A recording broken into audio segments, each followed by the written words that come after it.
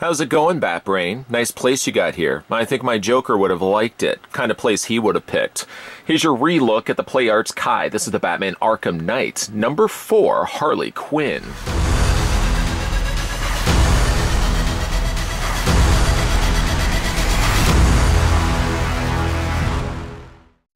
Yes, Harley's looking to steal the spotlight in a second helping review. The first time we had a look at the Play Arts Kai Arkham Knight number 4 Harley Quinn was back in February 21st, 2016.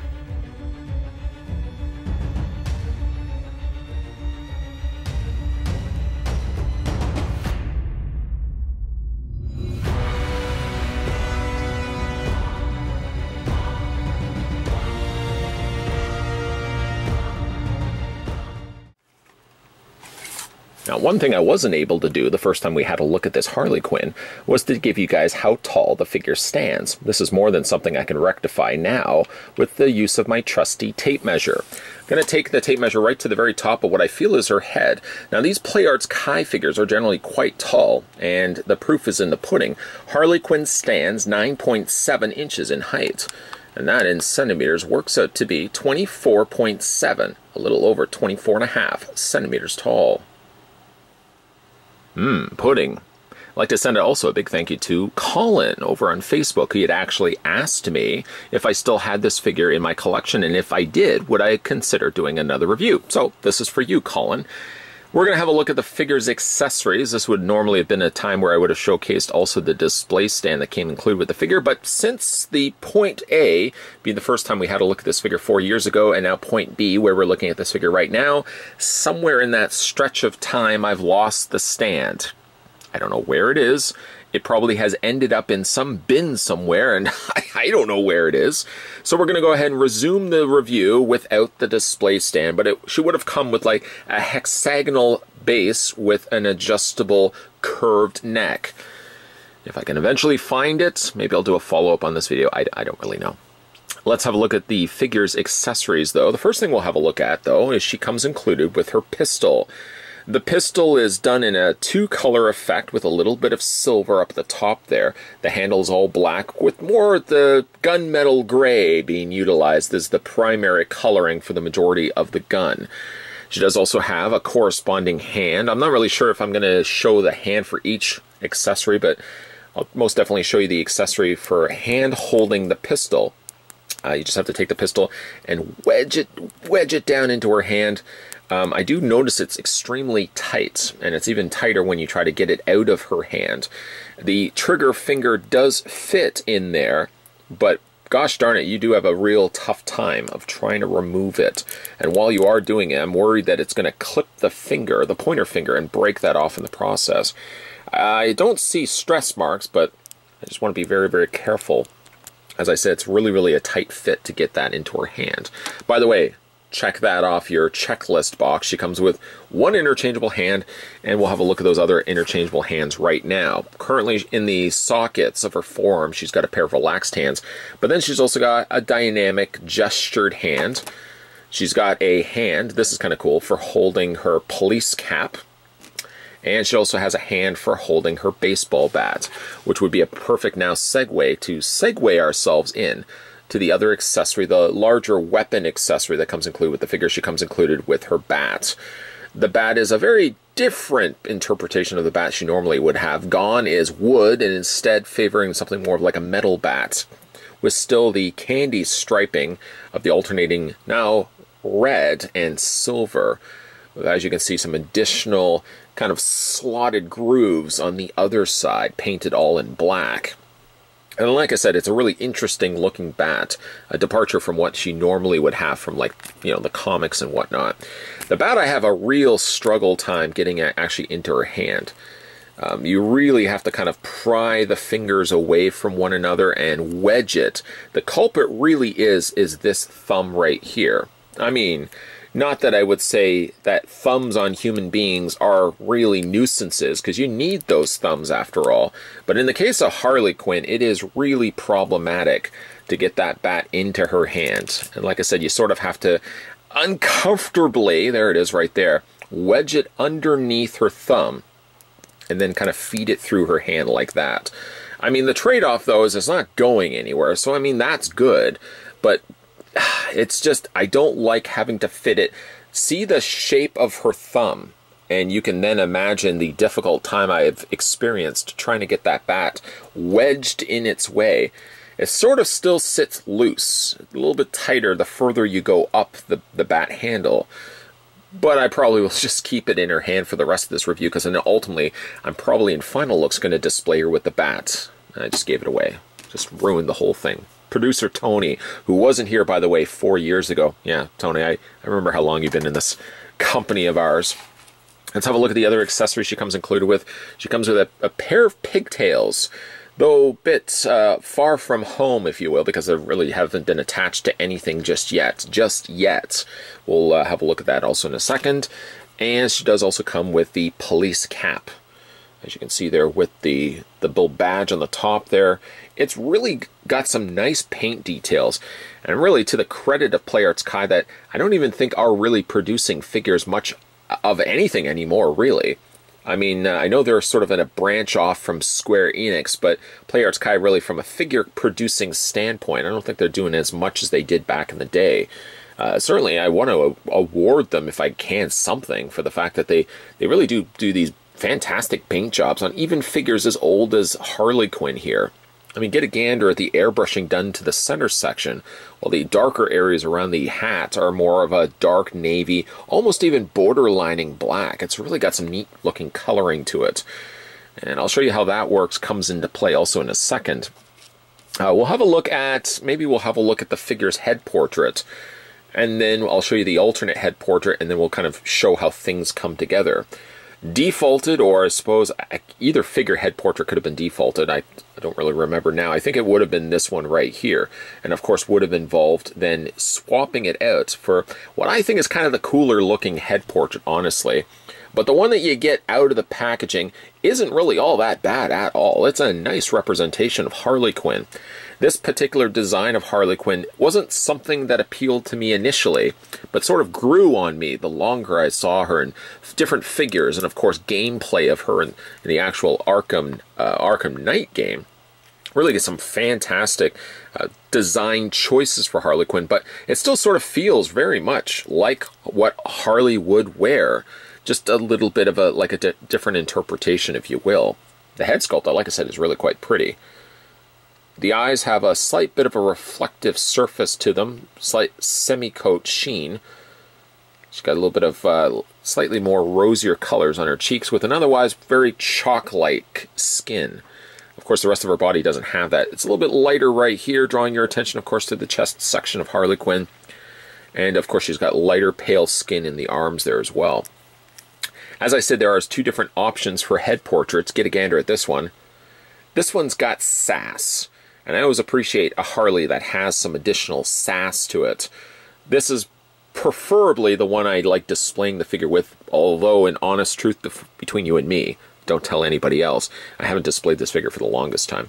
But it sort of allowed me the opportunity when you guys, for example, Colin, I believe Colin had reached out to me and had asked me on Facebook if I would consider re-reviewing this figure. Gave me the opportunity first and foremost to kind of go through my collection, find some of the stuff I completely forgot about, and then also kind of give me a bit of a resurgence, I suppose, with the way I loved these figures so much back in the day. Now that I see Harley Quinn and I have her out of the box and I'm kind of experiencing the figure again, I can almost even imagine myself probably displaying her now, likely with this head portrait, I think.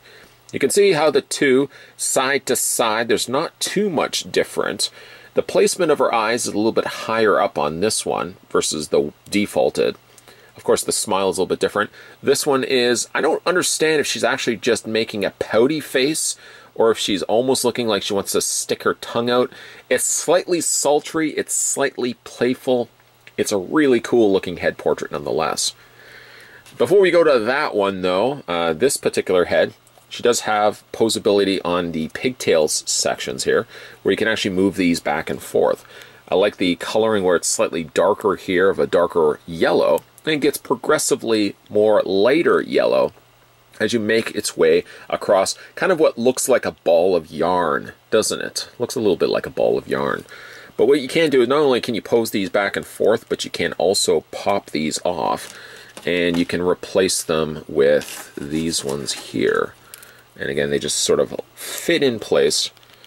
Now, the thing about this one is I don't like the fact that they sit the way that they do. It looks weird, really, on this particular figure. They don't really belong with this one because this one has the additional posability on the pigtails. So again, I don't really know why you would want, sort of gives you the wet hair look. We'll peg the other one in place and you can see what I'm talking about. Just plug that in like that. I mean, again, it's really for the hat, I suppose, if you want to display her with the hat. I think for that you actually have to remove the front bangs here. There we go. Let's not remove her face completely. Let's just pick up the face piece. Her face is falling apart. And then we'll just replace the face back into place. That also plays into a couple of things you can also do with this particular figure as well. There we go. You can get the hat going on top of her head. Kind of really, I guess, the intended purpose of having the hair hanging down the sides like that. But the hat doesn't really sit as far down as it should. I mean, the intended purpose is more so for her holding in her hand. But again, you've got this little draping hair on the side. Looks sort of a little awkward for me. The face plates are removable, which is, again, something that if you decide you want to swap out the face to this one, you can change out both the hair, you can change out both the face. The only thing it doesn't seem like you can change is these. I thought, if anything, you could pop these off, but really, for the fact that you can change this, for the fact that you can change out her bangs, I mean, really, everything else would be staying the same on this one. It's the same effect that if you, obviously switch the pigtails over. So we're going to go ahead and just, we'll pop the head off the ball joint, just like that. A very nice, easy to unpeg. And we'll just replace it with what I feel is the more desired head portrait, like this one right here. And again, if you wanted to, drop the face in the process, but you can pull the bangs off, just like that. Slide those off, pop the head off. And you can most definitely replace it with the first head that we had to look at. And you can also change, like I said, the hair as well. So if you want to have the hair slightly off to the side, you can pull that off. Or if you want to have the hair more kind of draped forward, you can also pull off that look as well. But we're going to go ahead, after all it's said and done, we're going to take the bangs off. There we go. Take the faceplate off. There we go. And replace it back to my favorite of the batch. And by the way, if you want to just slide the bangs in place, it's just this little extended piece, the tab, and it literally just fits right in this open hole chasm in the top of her head, and just slides it in place like that. Ah, what a fantastic looking head. By far my favorite of the two. And though it's a bit strange to be holding it in my hand, there's the other head portrait so you guys can see side to side. Yeah, I do like this one a lot more. You can really see the additional coloring now that I've pulled the faceplate off. It's, again, a bit unsettling that I'm holding Harley's face in between my finger and thumb. You can see how that's connected all into place. Now, going back to this hat, were we just talking about the hat? We were talking about the hat. What you can also do, we'll go back to this hand right here. We'll unpeg this, just take that, slide it off from the peg, slide the proper hand that we want to go with instead here. And you can bend the hand. You can probably see where this is going. You can take the rim of the hat and you can fit it in between her fingers, I should say, and her thumb. And try in the process not to drop the hat. This is the problem when you do the videos right on the edge of the table. Let's go ahead and fit that into her hand. Here we go. And you can fit that on her head, just like so. And there we go, dropping the hat again. Let's get that back in place. You probably can see from the 2 times I've now done this that it's not the most secure fit. There's very little that it actually fits in place. There we go. And just dropped that. I just dropped the hat again. Hold on 1 second. Sorry about that. Anyways, you can see how she holds the hat in her hand. But one thing that disappoints me slightly about this figure still now, the second time that we've looked at it, is because she doesn't have double hinges in her elbows. What I would like to pull off, and probably the reason why I keep dropping the hat, is I'd like to have the hat slightly lower on her head. So she's kind of looking like this, and then just have the hand lined up. But because I can't get a full bend, a secondary hinge would have been so crucial, I think, to pull this off. I can't get the hand to quite line everything up. If I get the hand to touch the hat, then that's where it lifts the hat off the head and ultimately pops it off again for me to go and retrieve it. So again, unfortunately, it's a shame that the hands weren't placed in such a way, or the elbows weren't placed with a double hinge, so you could actually pull off, still having her hold the rim of the hat while it's still attached to her head, kind of like that. But you're not really able to pull that off just with the single hinge that's available at your disposal. Before we drop this one last time, I'm going to put this down and just move it to the side so we're not going to run the risk of having that happen. I really certainly want to look at the rest of the figure. Can't spend this entire review continuing to pick up a hat that keeps falling on the floor. For the rest of the figure, like I said, I really like that head portrait. This is by far my favorite of the batch. This head, once you add it to this back section of this head, also allows you to get some additional posability. Now, it's a bit ridiculous. I mean, you're not likely going to be displaying Harley with her pigtails out like this, but it does show you what you're capable of pulling off for the fact that this one does actually have it. I thought, again, you could pull these off and replace it with the other head, but again, like, because you can change the bangs, you can change out the face, I mean, you're really pulling off the exact same effect. You really don't then have to then worry about pulling these ones off. So I like that there's some additional posability there. Obviously, you're going to see that it does look a bit out of place. Obviously, it's painted similar to the hair, but it does look like there's some big noticeable peg joints there. There's not really anything you can do about it. For the rest of Harley's outfit, of course, it's the more corseted, opened section of her top that she has in the game Batman Arkham Knight. I personally, again, like the design. I really did kind of like the design of Nurse Harley as well from Batman Arkham Asylum. I thought that was a really neat, and this is sort of kind of an extension out from that. You would imagine this would be the next look that Harley would go with. It still has very familiar Harley colors, the black and the alternating red, though some areas, like the front of her corset top here, isn't actually black. It's closer to being more blue.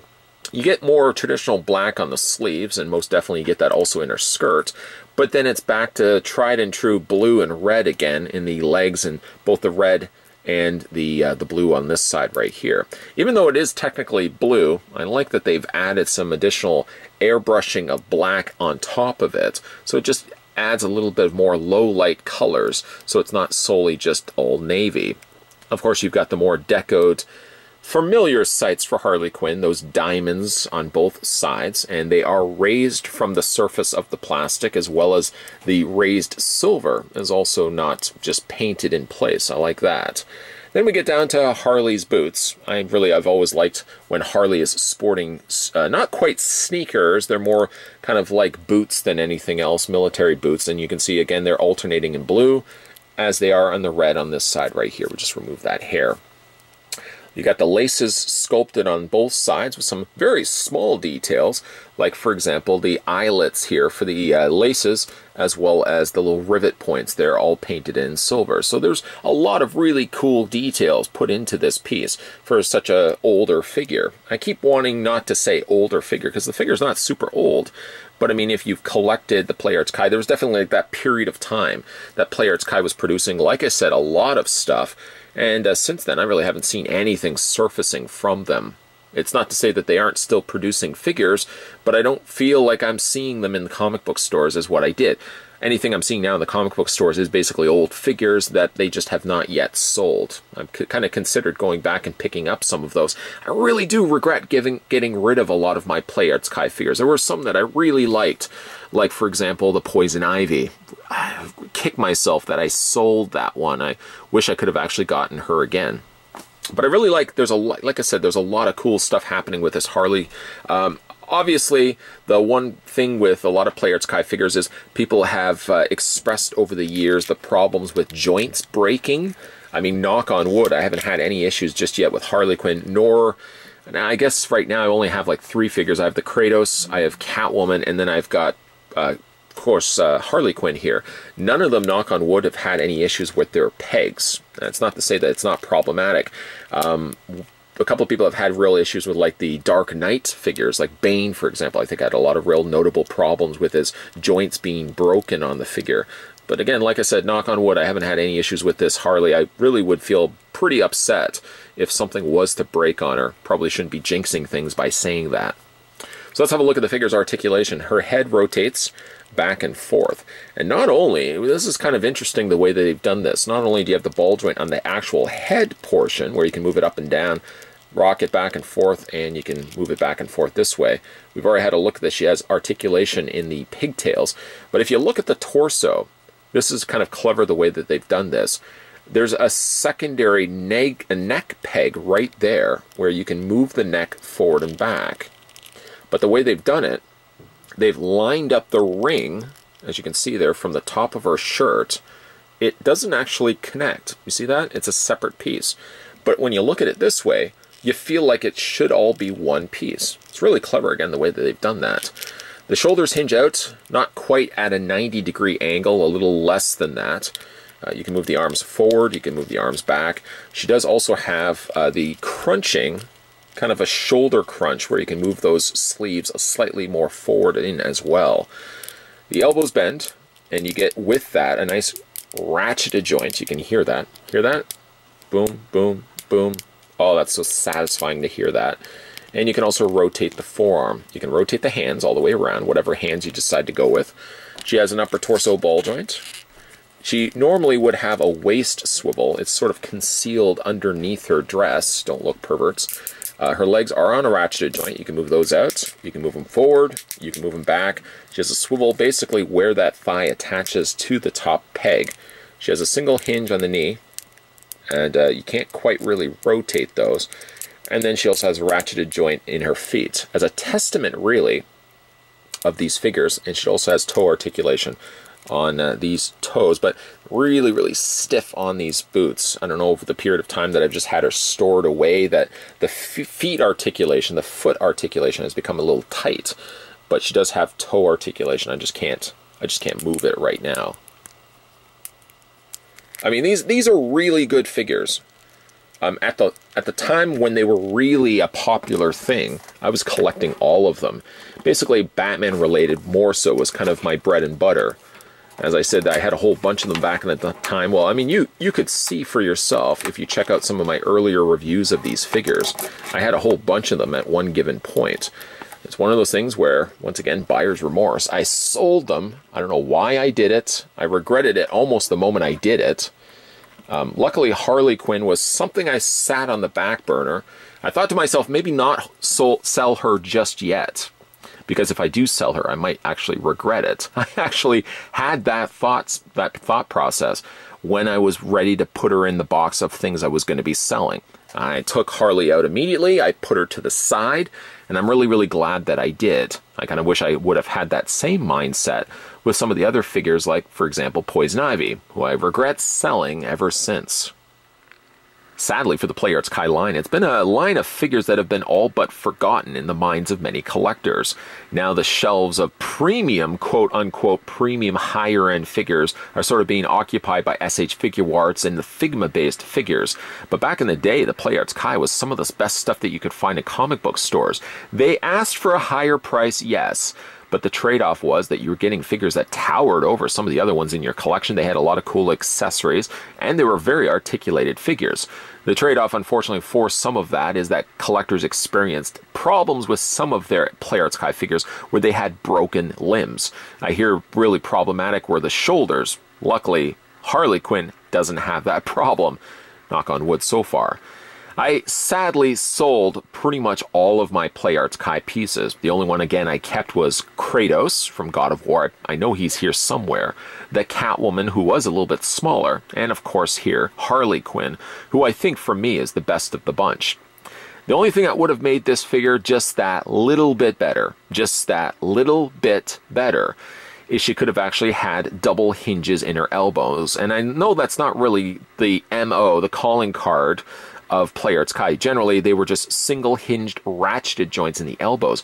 But gosh darn it, if she could have only possessed a double hinge on the elbow, I would have actually liked to be able to have the hat still sitting low on her head, with her hand still pinching around the front of the rim. Unfortunately, you can't pull that off, and as you probably saw in this review repeatedly, it resulted in the hat going pew, maybe not making that noise, but flying across the room and me having to pick it up off the floor. Okay, it wasn't across the room, but you get the idea. A really neat looking figure, really superposable, which is good. Nothing broken on this figure, which is again super good. And a lot of cool paint applications, which is again some of the best stuff that Play Arts Kai was doing back in the day. It's just a shame that I don't really see much of anything coming from Play Arts Kai anymore. I don't even really know what they are doing nowadays, other than, of course, Square Enix, which, of course, you know, they're heavily into the game market. I don't really think they're doing much anymore in a way of figure lines. Correct me if I'm wrong, if that's the case. But what do you guys think of the Batman Arkham Knight Play Arts Kai figure number 4, Harley Quinn? Definitely one of my favorite Harley Quinn pieces. I ask myself right now here in final looks, why did I even put this away in the first place? She unfortunately does have a stand missing, so I guess I'll have to begin my pursuits, my hunt, looking around my various storage bins and see hopefully if I can find that stand so I can actually display her in the way that she's intended. But luckily she does have nice flat footing, so right now, and it doesn't seem to be the issue, where I feel like the figure is going to fall over. Again, I'm really happy that I had this one still in my collection. I'm really happy actually that Colin over on Facebook asked me if I could re-review this figure. More than happy to oblige. If there is something that you guys have seen me review in the past and maybe would like to get a double dipping of that, a second helping if you will, let me know down below in the comments section which figure you'd like to see me re-review. If I still have it and I have not sold it and of course regretted it later, seems to be the case with everything I've sold off. If I still have it, most definitely a re-review of whatever figure you have in mind will be coming soon to this channel. So let me know down below in the comment section what you guys would like to see for a re-review of something that you've seen me review in the past. If you are new to this channel, make sure you hit that subscribe button down below. Maybe you are new to this channel where you never saw the first review of the Arkham Knight Play Arts Kai Harley Quinn. If that's the case, maybe just stay away from some of that older video content I was putting out there. It's not as good. I'm not as proud of some of that older stuff.